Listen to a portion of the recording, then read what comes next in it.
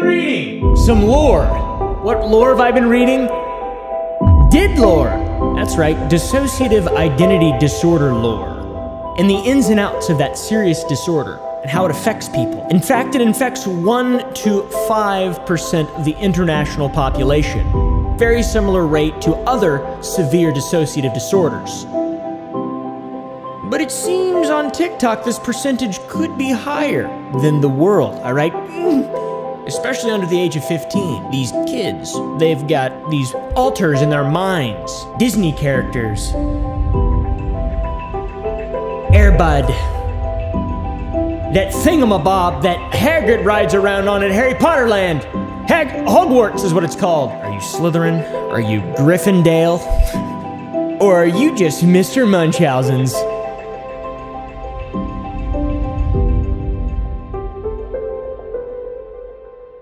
People like being the center of attention on TikTok a lot. The easiest way to do that, it seems like in 2021 and 2022, is to pretend that you have a serious traumatic illness.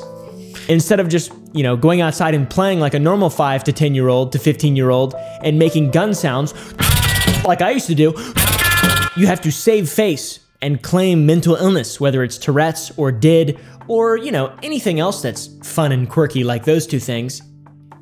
They're not. Today we're gonna be diving into the jovial world of fake disorder cringe, part 2, my friends. This is a great Reddit, by the way, r/fake disorder cringe. I occasionally browse it because it has all the best fake disorder cringe on the internet. And a lot of it, some of it might not be real. Might not be people faking, to be honest.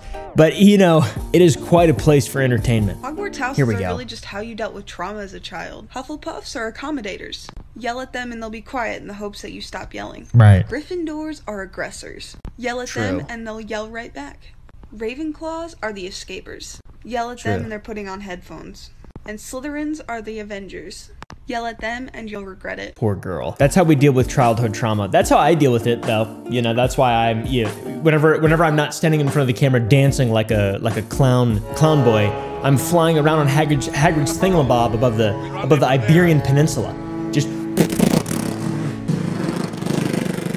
Why are people like this, man? Also, don't hate anyone in this video. Don't bully anyone in this video that is kind of perpetuating this thing. You shouldn't get triggered by it if you do have a mental illness and you see someone who's like pretending or whatever just to have some form of identity and feel special. So they got their own problems to worry about. So don't, you know, don't attack too much. Hey guys, I'm Zeno. I'm the altar that helps the host wipe their ass after they take a shit. I love the sense of humor of this thread as well. It's pretty fucking funny, man. I'm Varg Vikernes, fronting. Frick off, ugh, my pronouns are they, church, he, flame. I'm pretty sure Varg burnt a church down in the 70s or 80s and also murdered someone. This is not that cool of a fake disorder to have. That's cool get up though, love it. This is J-Schlatt. Their altar is J-Schlatt. Dream SMP. What the f— I'm gonna send this to J-Schlatt.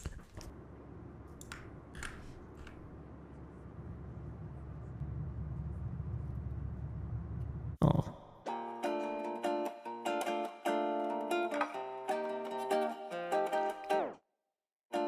Yeah, real.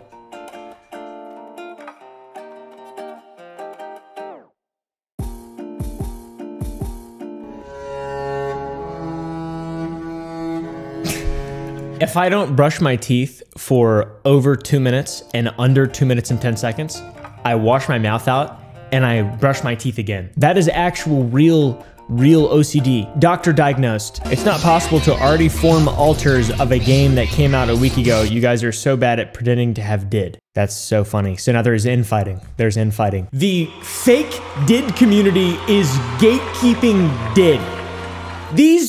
I don't even know what the legal age to even be diagnosed with DID is. I don't think it's 12 or 13.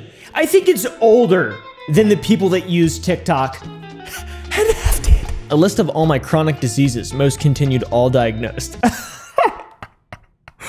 asthma, epilepsy, OCD, DID, dementia. I've got dementia, BPD, autism, ADHD, anxiety, major depressive disorder, Tourette syndrome, dyslexia, dysgraphia, dyscalculia, chronic allergy, some shit that makes me smell bad and no doctor knows what it is, some genetic shit that makes me shake, and once again, no doctor knows what it is. No doctor. Also posted by a 15-year-old. I can also, you want to add another one? Munchausen syndrome is a psychological disorder where someone pretends to be ill or deliberately produces symptoms of illness in themselves. Ring ding ding ding ding. Also, just in case you guys didn't know, DID is not a mental illness. DID/OSDD systems aren't mentally ill unless they're comorbid illnesses like COVID, right? If you're morbidly obese, you're fucking huge, and you also have diabetes and other metabolic syndromes. DID is in fact a coping mechanism. We aren't sick, we're scared. That was me writing Hagrid's thingamabob again. Okay, motherfuckers? This is insane. This is so crazy. When are y'all gonna realize that the reason DID, EDs, anxiety, and BPD are all of a sudden so common is because when you come onto a children's app and post videos of yourself with a rare and unique, interesting condition, kids who crave individuality and want to be famous special are going to see the attention. It's called Munchausen disease. The Wonderland system is a perfect example of a teen who has fallen its Wonderland system. You keep seeing videos about alters and Wonderlands and DID systems and that kind of stuff. So not too long ago, this creator made a video where they introduced people to the different alters that live inside of them. The alters had names like Bunny and Oliver and had unique characteristics like a stutter. Well, more recently, they made a video where they said they have 271 alters living inside of them. Hopefully this explains what's showing up on your For You page right now. Well, more recently, they made a video where they said they have 271 alters. This is why you keep seeing videos about alters and Wonderlands and DID systems and that kind of stuff. I've seen this. This person here, they have 271 alters. 70 of them were developed within 3 months. It seems to me like a gross misrepresentation of an actual mental illness, and pretty sad. I don't know, how do you switch so quickly? This person has DID, by the way. Oh, we almost glitched. Yeah, I felt that. She's switching between her personalities, her different identities.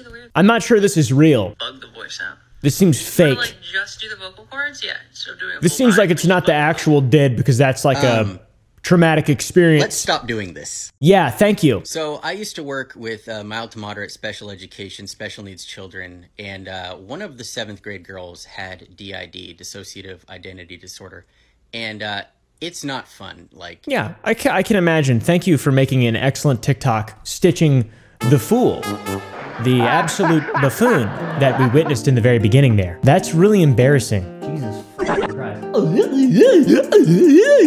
I am now switching. I am now switching. I am Caleb. I am Papa Oomsie. I am Caleb.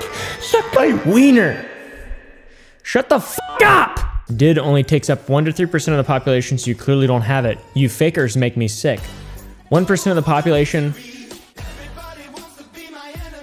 That's like everybody in California and Texas all have DID, guys. I'm fairly mentally stable, generally speaking, okay? I have manic ups, manic downs, I have OCD, depression, the standard shit, okay? A panic disorder. I don't have anything that rest, diet, and occasional psychiatric help can't deal with, okay? I'm very lucky to be where I am. There are people who are schizophrenic, right? People who cannot, their reality, they walk into a room and they think, am I hallucinating? And they don't know, okay? If I were to do that, it'd be funny. Watch.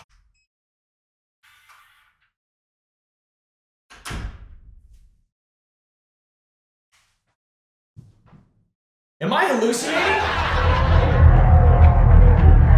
Thank you, I'll be here, for a while. There's no way that's true. I think it is maybe 1% because like schizophrenia is about 1% of the global population. I'm assuming that's tied in with other severe dissociative disorders. So 1 to 5%. So, you know, 1 in 100 people basically. Let's talk about autism and self-diagnosis because it's still a massively misunderstood subject and I am sick of it. Because the main argument that people use against self-diagnosis is that they think that people wake up one day and just label themselves autistic. We need to view self-diagnosis by definition as doing extensive research, looking into getting a formal diagnosis as and where possible. Nobody really wakes up one day and just decides that they're autistic. Please show me proof that that's happened. Open TikTok, scroll for a minute, you'll find something, I'm sure.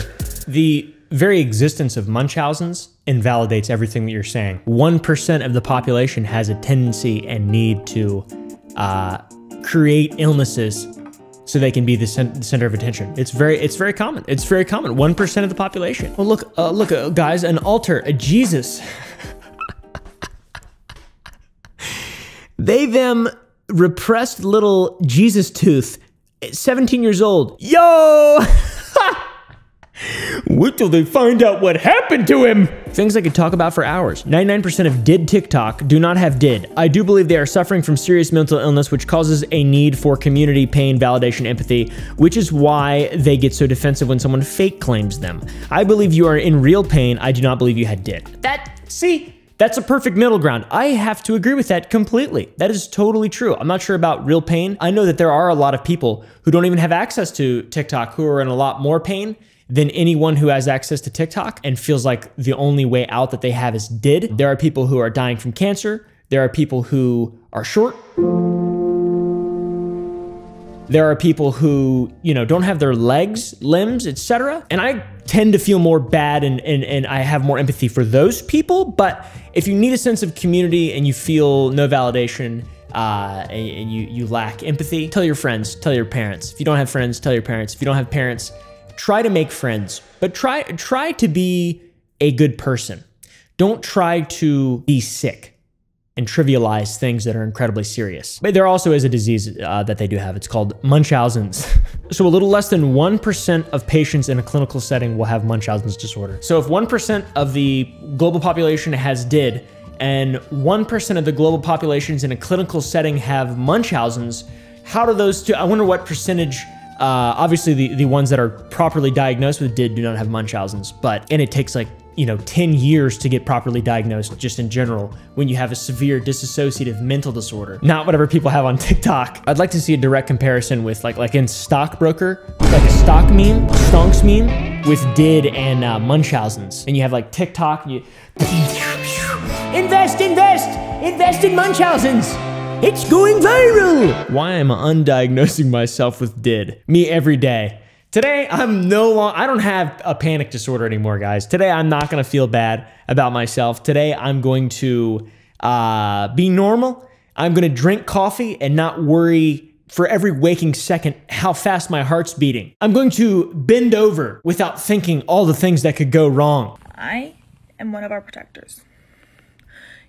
Those of you who are getting upset at Eliana for existing are bullying a child. This person has a bunch of different altars in their system. One of them is a Jewish altar, and they just go on this big apology for having a Jewish altar, which is not really an apology, and it's more so just a hilariously ironic and offensive thing that just exists on the internet now forever, and hopefully will haunt this person for the rest of their lives until Kingdom Come.